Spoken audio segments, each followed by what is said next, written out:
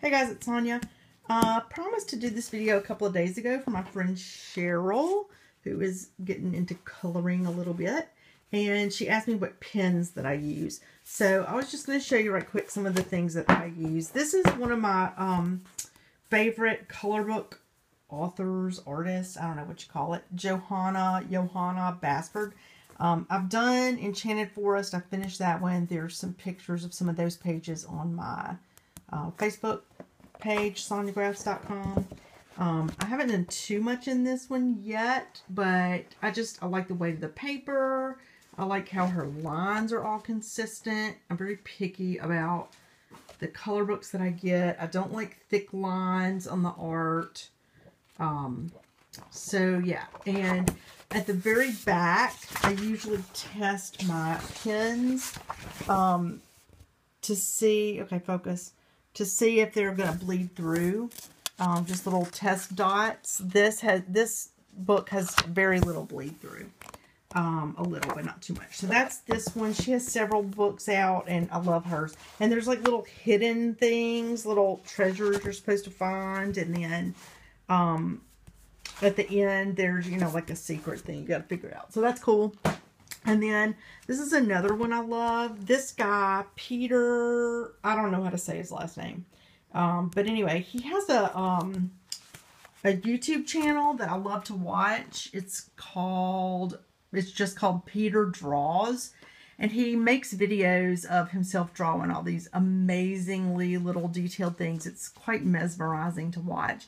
And his voice is so soothing, and he's real inspiring. And he talks about, sometimes he's just chit-chatting while he draws, and you get to see him do it. And then sometimes he talks about, you know, some real inspiring things, and how to get over artist block and things like that. So Peter Draws, I love his videos. So, and this is his coloring book.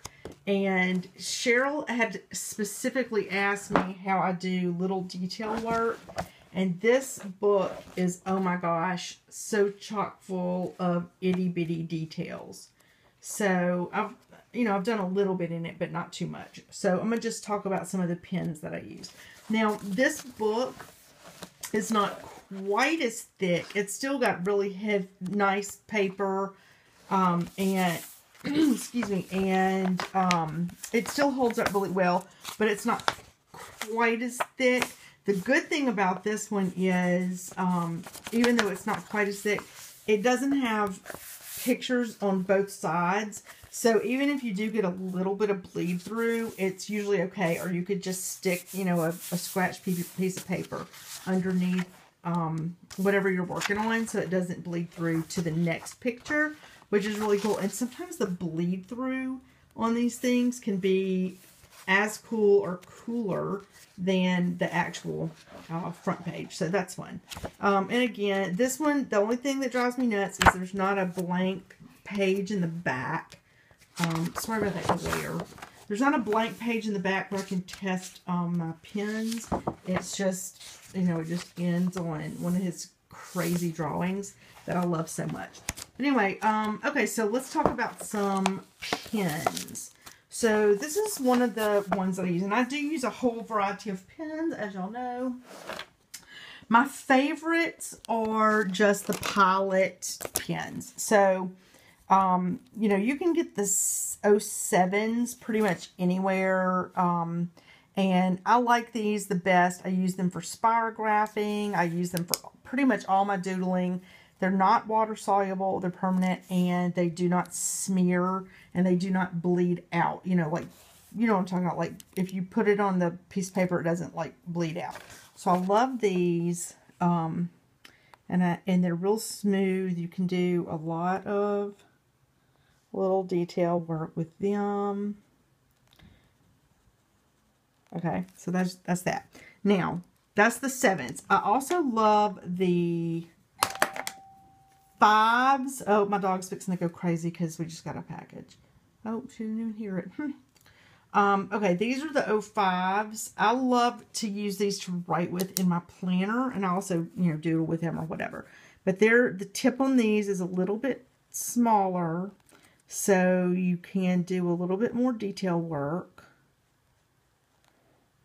Can you see that? Let me zoom in a little bit. Okay. There we go. Okay, so there's that. And then you can also order these 0.38, the 0.38 palettes. I don't know how to focus my phone, y'all. Now these are an itty bitty teeny tiny little tip. I'm going to zoom way in and see if I can show y'all. Yeah, you can get some really tight, in some really tight spaces with these. But they also still have that good Pilot ink. You can still get really good coverage if you want to cover a whole area.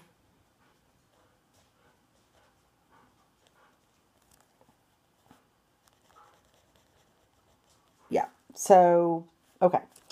And you can see that is some teeny tiny little holes. So the palettes are my go-to. I mean, I also have another of the varieties of just the gel pens that I'll use occasionally. This one's a zebra, or I'll use the, let's see, I think I've got a couple of other different ones. This Sarasa, I don't know how you say that one. I love this one in particular because I love this particular color green. It's a hard color to find. Zoom in a little bit on that. And of course this is a 7, so I'm not going to get quite as much detail on it. But I do like this color. Zoom. It's not going to zoom for me. Maybe I gotta zoom in and then, yeah, I don't know. But there we go. I'm learning, people. This is my iPhone. Okay, so yeah, I do love that color. And I can't get this in the palette. So I get that color in that Sarasa, or however you say it. Okay. Then I also, of course, use a ton, pretty much all of the jelly rolls that they make. So these are the Sakura jelly rolls, and there's all different kinds. So I love, love, love the Stardust ones. Let's see. Here's a Stardust one in gold. They have the absolute sparkliest that you can get. So right here is the copper one. You see that sparkle? Oh my gosh, it's so amazing.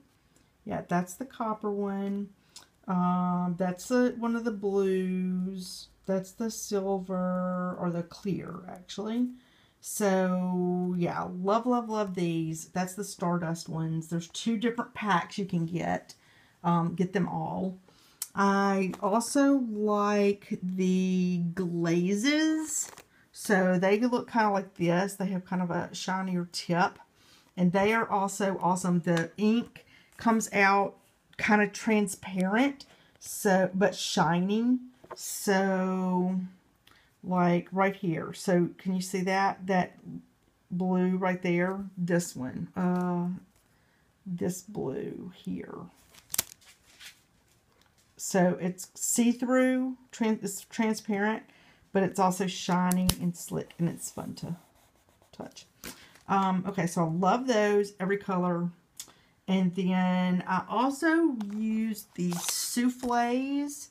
So I haven't used any of the souffles, I don't think, on this particular page. So let me grab a scrap piece of paper. So the souffles are... Okay, so they go on kind of wet, like this. That is just a little shape. Okay, so they go on a little bit wet, like that, and in a second it's going to dry, and it's going to be very opaque and very matte. All right, we'll come back to that when it dries. So that's those. And then they also have these moonlights. The moonlight ones. They have a little moon on them. And they just write... Oh, no, I'm sorry. I should have warned you to take a Dramamine before you took this video. Watch this video. These are just like really good, bright, saturated, almost neon-y kind of colors. And they end up being not quite that shiny when they dry. Not as shiny as the glazes. And they're a little bit more opaque than the glazes. But I do love those. They're really, really, really good, thick color. Then you have just the regular old jelly rolls. And I think they're a 06 tip size. And so they're pretty good for some detail colors, detail areas. So, like, for example, let's see what I want to do with this. Now, with these, I do usually, before I start, I'll roll my tips a little bit. They just get the slightest bit goopy on the end. So, let's see what I want to do. Here, I'll circle these. Okay. But this is hard to do while I'm talking and holding the phone, so that's some pretty detail work right there. Can you see that? Yeah, you can. So you can get in some pretty detailed work with those.